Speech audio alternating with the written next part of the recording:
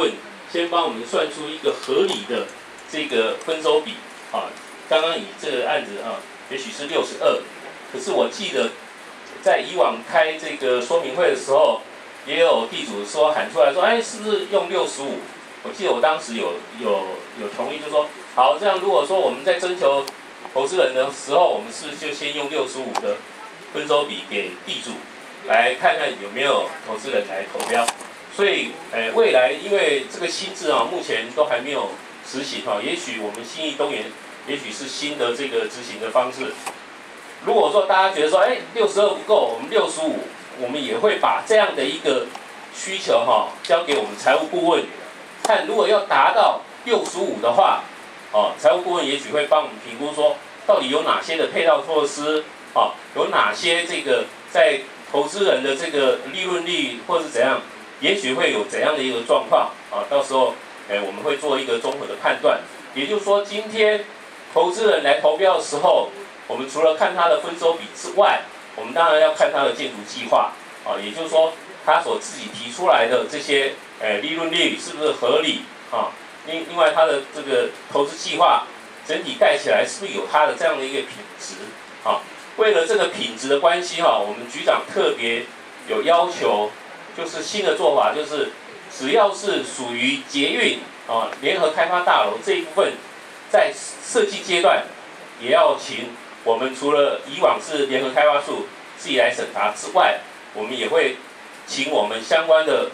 处室来帮忙审查，尤其像土建设计处哦，就是我们把它等同于捷运工程来做我们后续的一个监工，所以在这个施工阶段，我们也会请我们的这个工程处也来加入我们的一个相关的审查跟这个进度的一个追踪，所以这会比以往更有这个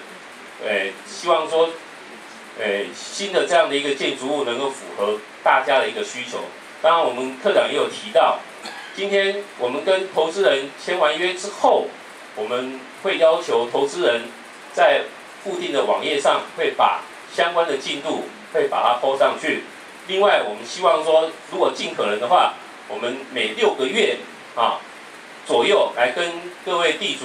来做一个说明，看看目前的进度情形，然后我们投资人所提出来的新的这个建筑计划，每一层楼它每个房间大概是几坪这样是不是符合大家的一个需求这就我们等于是有做一个互动，确认之后大家都 OK， 我们就加快速度。把它在这个核定的这个工期里面把它完成，顺便去做这个分房的作业。当然，如果万一这个我们景气大好，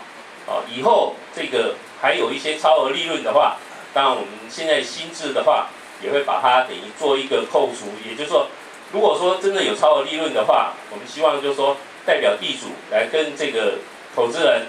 取回一半的这样的一个超额利润。我们再分回给这个地主，当然